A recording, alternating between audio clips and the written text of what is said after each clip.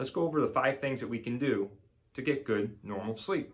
So the first thing that we can do is keep it regular. We are so much more apt to be waking up at the same time every day than we are to fall asleep at the same time every day. So if you're trying to catch up on sleep, which is extremely hard to do, and we'll get into that in another video, we want to make sure that we're going to bed early. Very rarely are we able to sleep in later and end up getting back some of that sleep, okay? Number 2 is make sure that it's dark, all right? So keeping your room dark is extremely important, and making sure that we stay away from blue lights such as phones or TV screens prior to bed can help us actually fall asleep. We're designed to fall asleep when the sun is setting, so by having these lights popping up and in our face, they're screwing our body up, making us not be aware of when the sun is actually going down, and it can impact how well we sleep. Number 3 is keep it cool. Sleep scientists say keep it around 68 degrees, and that's a better temperature for you to fall asleep in. So keep that in mind if you're someone that puts on pajamas, hot comforter, blanket, all that stuff. We're actually supposed to go to sleep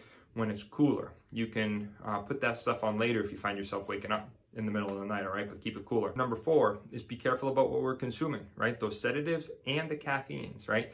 Caffeine will impact your ability to fall asleep later in the day because it affects sleep pressure, all right? And then the sedatives, actually, such as the alcohol, they will sedate us into what we feel like is sleep, but in fact, it's changing the way that our brain is processing while we're sleeping. It's very valuable to have non-REM and REM sleep brain waves take place. They actually are shown to prevent the chance of Alzheimer's, right? So Alzheimer's patients or brain dementia in Alzheimer's patients have lack of REM sleep. So we want to make sure that we're getting that good REM sleep as much as we can over the course of our life. And during sedative use, we don't end up getting that good nutrient-rich REM brainwave patterns that take place. So try as best you can to stay away from the caffeines that will affect our ability to fall asleep, and the sedatives such as the alcohol that we feel helps us go to sleep, but in fact, it changes the way that our brain works while we sleep. Okay, and number 5, the last one, is if you are in bed and you can't fall asleep, you got to get up and go do something.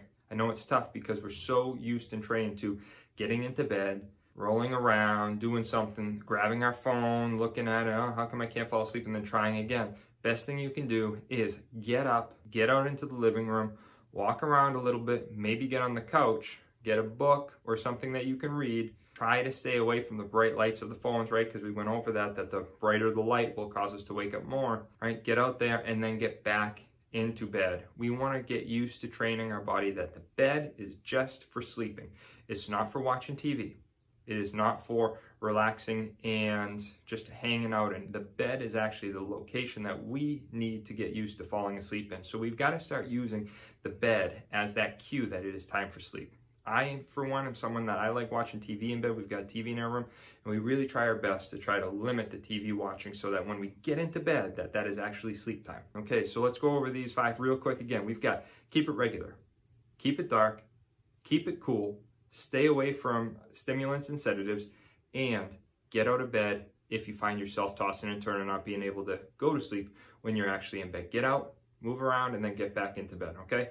Hope this helps, and we'll see you soon.